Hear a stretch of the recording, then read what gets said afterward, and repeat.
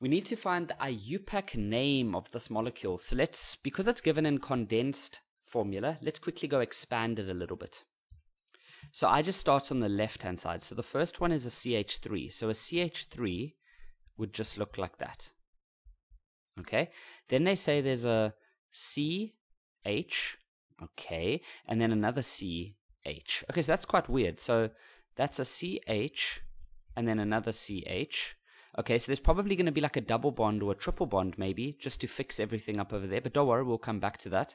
Then there is a C connected to a BR and an H. So that would be like something like that. And then there's a CH3.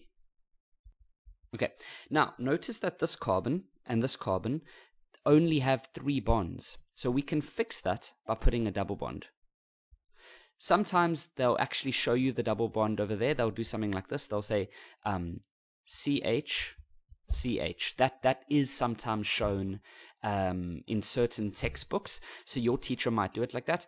But they also sometimes show it like that without showing the double bond. Okay, so there we go. Now we need to come up with the name for this thing. So we're going to label it from the left. The reason is that the functional group is this double bond.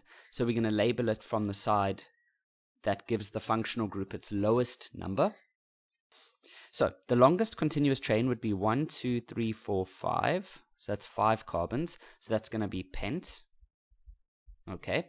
Then the branches would be the bromine. So that's on carbon 1, 2, 3, 4. So that's going to be on carbon 4. There is a bromo. Okay.